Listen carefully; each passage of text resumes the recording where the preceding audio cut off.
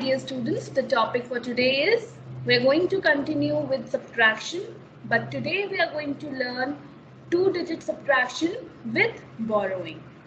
So in the previous video we have learned to do subtraction without borrowing, but this time we are going to start with this topic. So are you ready? Let's revise what we learned in the previous video. We studied that subtraction means to take away from a group of things. And this is the symbol used for subtraction. So this is the minus symbol which is used for subtraction.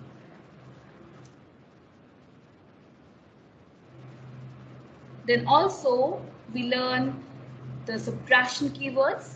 Do you remember? Okay, can you name some of the keywords?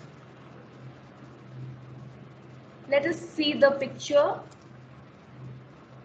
Yes, so these are the subtraction keywords such as take away, how many left, minus, then remains, decrease, count back, less than, subtract. So these are the subtraction keywords that we learned in the previous video. Now let us learn the steps to subtract two-digit number with borrowing. So earlier we learned the steps to subtract two-digit numbers without borrowing. This time we are going to learn subtraction with borrowing.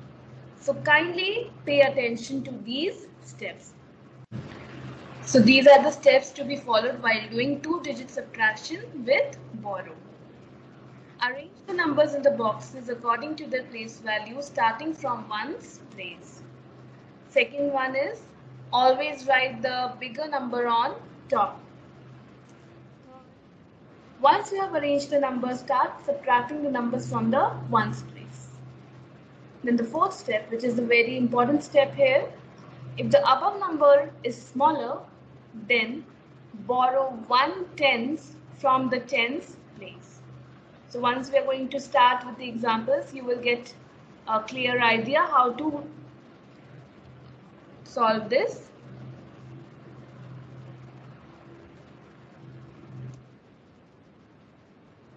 So these are the steps to be followed while doing two-digit subtraction with borrow.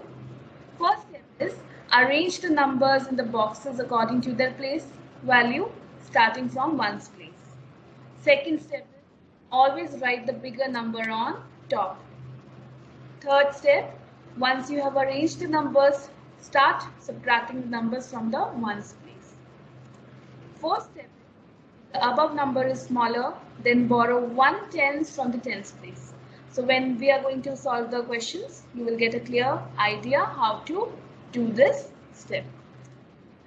Step is, after taking the borrow, start counting from the smaller number to bigger number. So are you ready? Let's begin with this example. Example number 1, subtract 73 minus 35. So what is the first step? Write the place value, ones, tens. Second step is write the bigger number on top, starting from ones place. So we have 73 as a bigger number here. So we are going to write the numbers in the boxes. So 3 and then 7. Now we are going to write 35,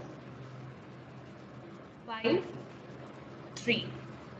And then the subtract, minus sign. Now let's come to the ones column. So as you can see, 3 and 5 are there in ones column. Now suppose you have 3 chocolates. Can I take 5 chocolates? No, because 3 is a smaller number, so we cannot subtract 5 from 3. So we are going to borrow 1/10 from this tens place.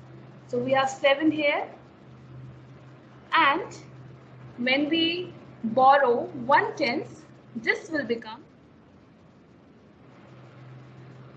and 1/10 will go to ones column. This 3 will become 13. Okay. we have taken 1 tens from tens place and given it to the ones place. So this will become 13 instead of 3. So now we are going to subtract 13 and 5. So what was the last step? We are going to count from smaller number to the bigger number. So let's count on fingers. Starting from 5. We will get 6, 7, 8, 9, 10, 11, 12 and 13. So the answer will be 8. Now we are going to come to the tens column. So we have 6 and 3 here. So we are going to count from smaller number to the bigger number. That means 3 to 6.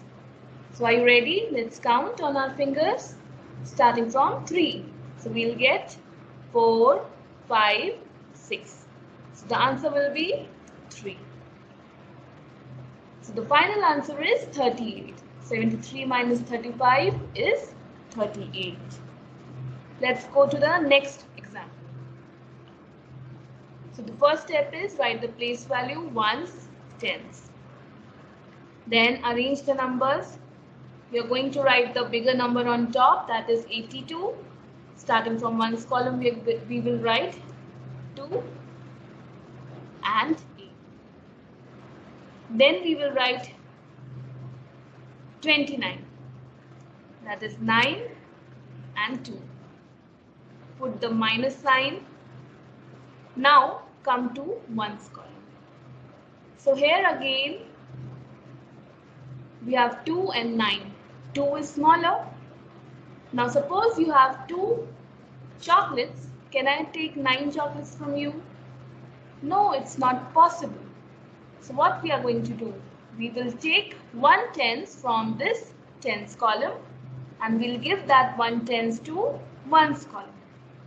So this 8 will become 7 after we have taken 1 tens and given it to the ones column. This 2 will become 12. Now I can easily subtract 12 and 9. So let's count from 9 till 12. Smaller number till bigger number. So are you ready? 10, 11 and 12.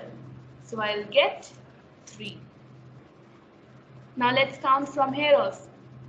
Starting from 2 till 7.